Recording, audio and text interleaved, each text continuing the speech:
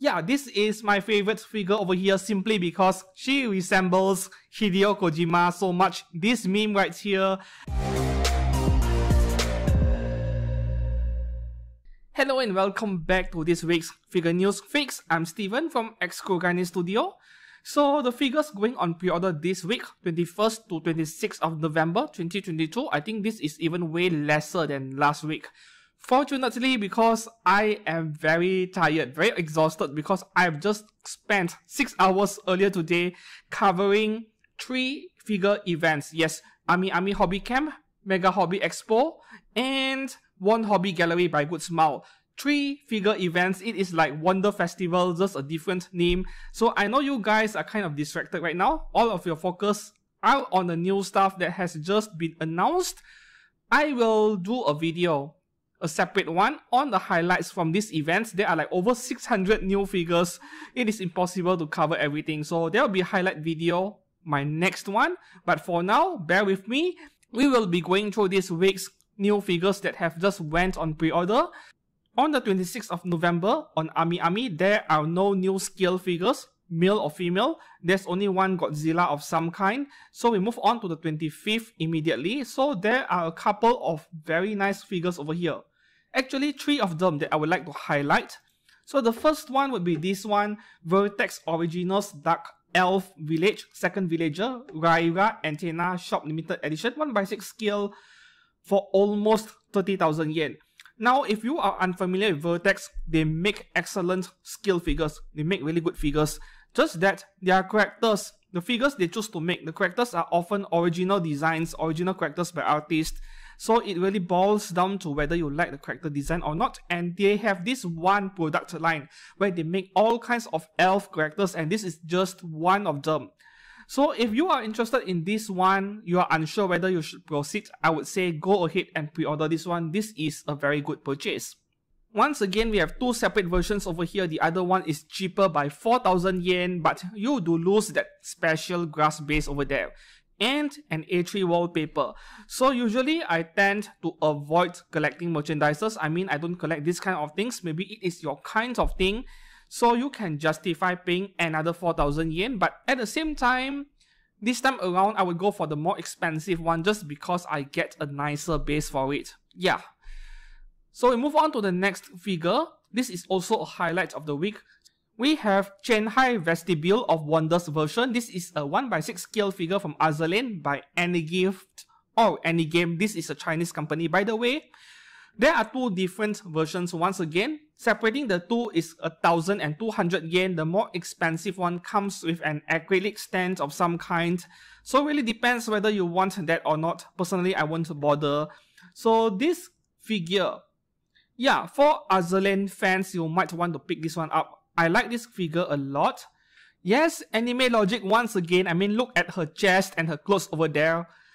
That must be some really strong adhesive, but whatever. So, should you get this one? Well, I have seen a number of Anigift figures. Well, you're not going to expect outer quality, but they are good purchases, right? So, if you like Azur Lane, you like this character, yeah, maybe you should consider picking this one up. Up next is a male character over here, Identity V, or is that a 5 in Roman characters? No idea. First Press Limited Edition box, Truth and Interference, the Dark Wanderer Seer Noir figure. Provisional pre-order, which means Chinese brand. Yeah, NetEase Games, Chinese brand, just under 15,000 yen. I have no idea at all what is this thing actually, or what game he originated from, this character came from. 15,000 yen is pretty cheap. So is there a catch, like maybe the figure is way smaller than expected? Let's check out the details of this figure. Yup, it is small, 18 centimeters. Yeah, this is 1/12 scale, I think, and 15,000 yen for 1/12 scale is pretty expensive, but at the same time, this is a very detailed figure. So if you know something about this character, let me know down in the comments below, but this is a skip for me. The next one over here, Kano Nadame Sukashi, negotiation version, 1/7 scale figure from Good Smile Arts Shanghai. So you see, Good Smile nowadays, they have a China branch. They call it Good Smile Arts Shanghai. Yeah. So I would say this is kind of, well, a Chinese company, but at the same time, it is more like a branch of Good Smile. So what do you think about that? By the way, Nadame Sukashi, are there actually real Japanese people out there over in Japan with a name like this that is so long and so difficult to pronounce? But anyways, this character is from... No, I think this should be an original character, right? Oh, a VR artist, I see. I've never heard of this artist, but this is a very unique character, not my cup of tea. There are a lot of things floating around, levitation effect. So if you like the character, I suppose you can pick one up. After all, it is being backed by Good Smile, can't be that bad, right? Should be a very decent figure, but this is a skip for me. Alright, we move on to the next one. This time around, a figure by Kadikawa under their KDcolle series. From Reincarnated Slime, we have this Milim Nava Wedding Bikini version, 1x7 scale. Alright, so there are 4 versions when you look at this on Ami. So we have the 23,580 yen one, and another one would be slightly more expensive, 27,800 yen. The difference between the two must be another wall scroll. Yup, a B2 wall scroll. So I'm not going to repeat on the wall scroll part, it depends on whether you want it.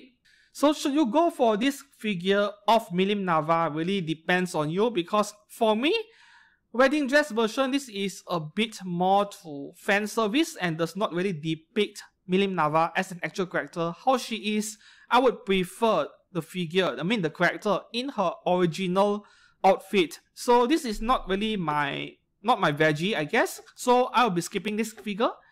What about you? Let me know down in the comments below. Let's move on to the next figure.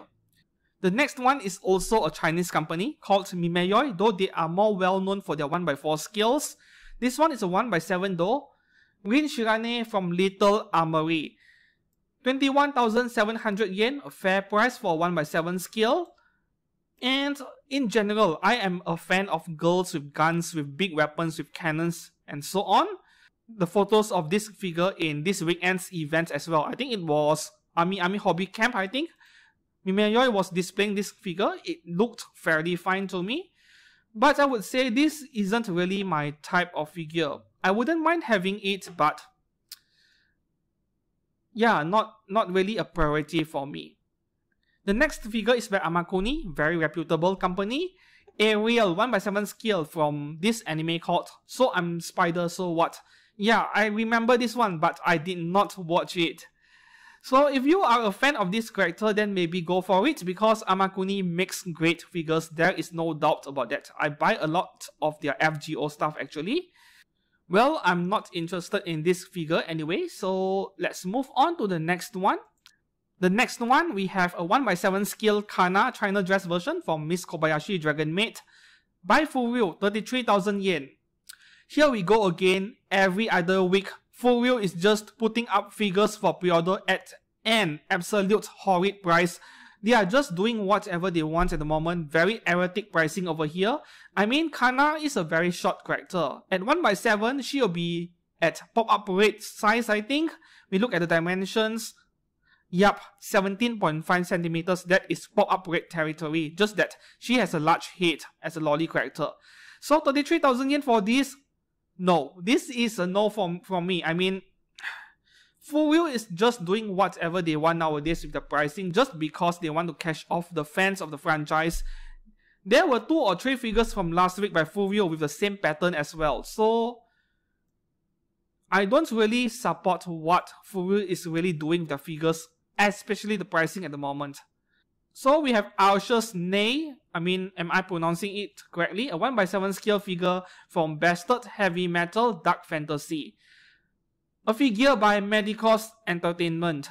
Now, if you are a fan of this series or this character, definitely pick up this figure, because not many figure companies make character from this series over here.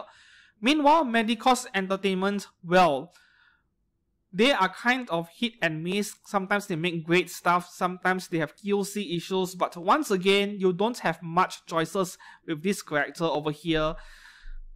Pick one up if you like her. That is all I can say about this figure. Not really my type of figure either. Fortunately, I don't have too much things to pre-order. The next one is my favorite figure for this week. We are looking at NTW20 Aristocrat Experience Service, a 1x6 scale figure by Pony Canyon.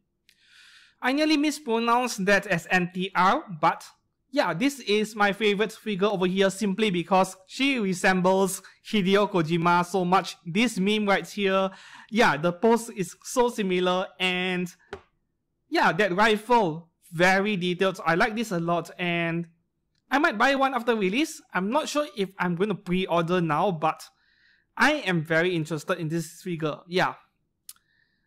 This is something I would definitely pre-order if budget is not a concern. So what do you think? Let me know down in the comments below. This is definitely a figure I would pre-order if budget is not a concern. And that is all for the 25th of November. We move on to the 24th of November. There are like a couple of figures over here. The first one, we have Erotics Gear Girl Roach illustration by Ulrich, a 1x6 scale figure based on an artwork and by a company called Gentleman, a fairly new company, and this is a Chinese company. Yeah, Chinese. 30,000 yen is a lot of money for a brand that is virtually unknown at this point, though there are prototypes in this weekend's event, Ami Hobby Camp. Yep.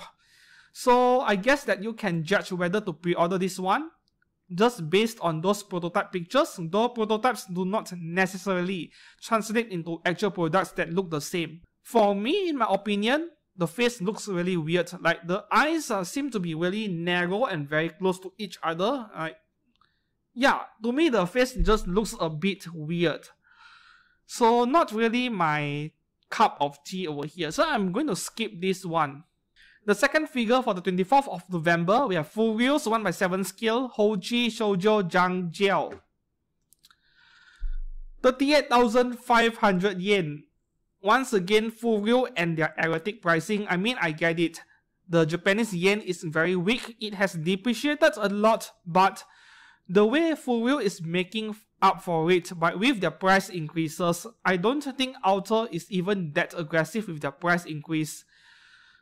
Well, very colorful, very detailed figure indeed. At least, well, this one can justify the price compared to Kana earlier, but 38,000 yen, pretty steep.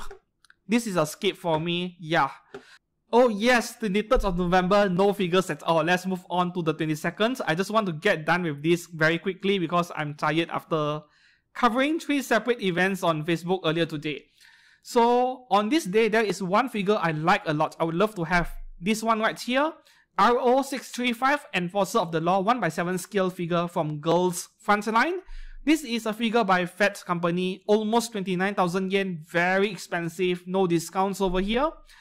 And yeah, Phat company, buying their figure is like gacha. If you are lucky, you get something very nice. If not, you face quality control issues. That is just natural phenomenon at this point, just like climate change. QC issues with Phat figures, they are so common at this point. Yeah, it is like gacha, it's like gambling when you buy the products. The thing with Phat company figures is that they make figures of characters that are very desirable, yeah. And when you look at the product photos, you want them badly. And it is to that extent where you are willing to take the risk, even though you know that you are gambling when you buy one of their figures. This is another one of those cases over here. I'm still keeping a close watch. I might pick her up, but I'm not sure yet at this point. The next one, we have Chizuru Mizuhara 1x7 scale by this company called 1/. Another company I've never heard of, from Rent a Girlfriend. Alright. Well, there are lots of figures of this character somehow in the market. So this one is one of the less attractive ones to me, to be honest. Not because the figure looks bad or anything like that, but rather it looks a bit plain. I'm not sure if that is the right word. Yeah. So what do you think? Not a bad purchase, except that 25,000 yen is very steep, very expensive for a 1x7 scale, yeah.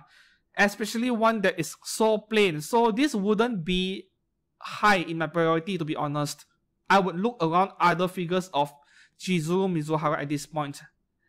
The third figure for the 22nd is a very random one. King of Glory Land Shark Hunting Blade version 1x10 scale by Mietos.